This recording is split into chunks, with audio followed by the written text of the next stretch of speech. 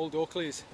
Today's ride is just a hill specific session. We're going out to Pontardawe near Swansea. We're going to do this like viciously steep climb, which I've got the VIRB on here, which hopefully I can try and get some of the climb on footage, although I'm guessing I'm going to be over the bars the whole time, so I don't know how it's going to come out. It's probably going to be facing down quite a lot. So we're doing like 4 or 5 minute climbs today, 4 or 5 minute climbs today, with various like rest intervals in between. All of them are different climbs and a different kind of terrain. So I'll explain on my overlay, my power overlay. I'm going to do like a proper analysis of this climb hopefully, and I'll explain to you what's coming up at the end of the week, and explain to you like why I'm using these different climbs of different lengths and different gradients to mix it up, because I'm not really training specifically at the minute. It's more like just enjoyment, because it's a it's a good mix up of stuff. You can keep track of it really easily. So yeah, let's get to the overlay. Okay, so here we are approaching the climb. Yeah, that was one last wipe of the camera because it was pretty wet out today. Like, it was really greasy on the roads. It wasn't raining, but it was really damp from like the night before. It probably wasn't the best time to hit this climb, to be honest. So here we are on the left. As you can see, we've got all the data on the right hand side. Ignore the elevation because it went berserk with the rain. Garmin tends to do that. So this is where the climb starts on the left. As you can see, a lovely car getting in the way. So we started the climb and immediately you can see the power going up. Now, I wasn't going flat out here as you'd expect. There's a long way to go.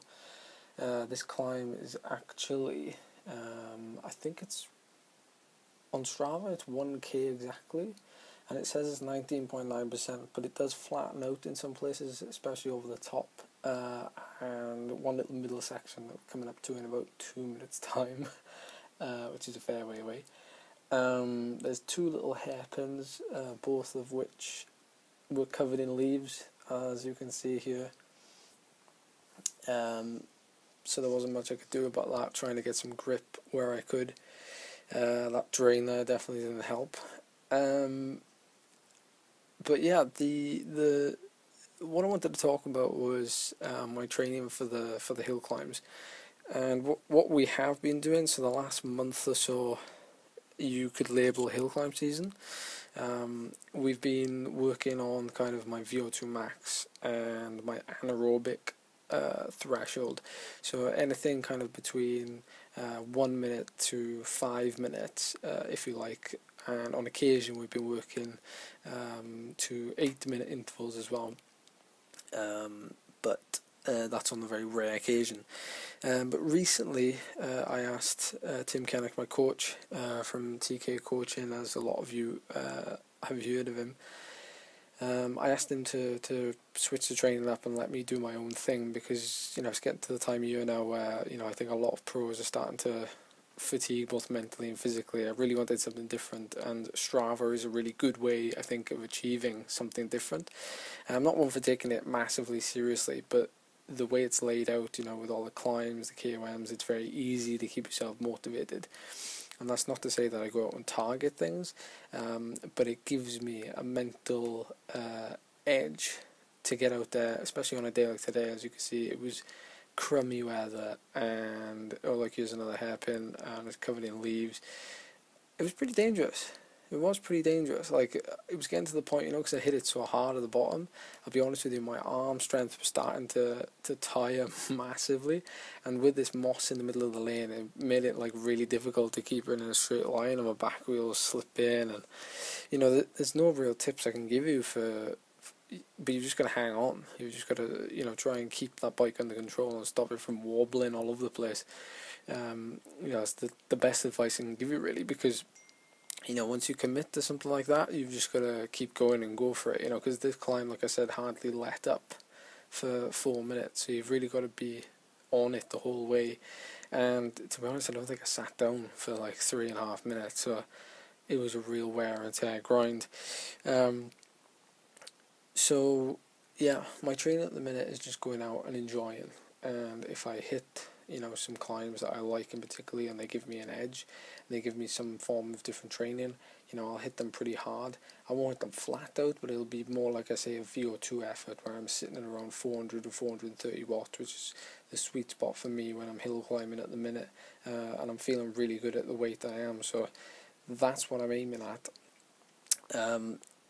And you know, mixing it up on the climbs, so I'm finding climbs that are, you know, roughly the same time, you know, they're all 3 to 5 minutes, and then doing them at that intensity, but finding ones that kind of don't just go up constantly, ones that are changing gradient, ones that are flattering off, like this one now. I'm going up to 20k an hour, it flattens off. Apologies for the for the shaky camera, because it was terrible road surface. So I like to do that because it keeps it more interesting and it keeps it more fun. And then, you know, it's good because I explained in a previous video the torque that you get, the changes in torque. You've got to be able to put the same power out on the steep stuff as the flat stuff, and also the downhill, because this weekend we've got a hill climb, more coming up on that, that has a downhill in it, a very, very slight downhill, but nonetheless you've still got to be capable of holding on the power.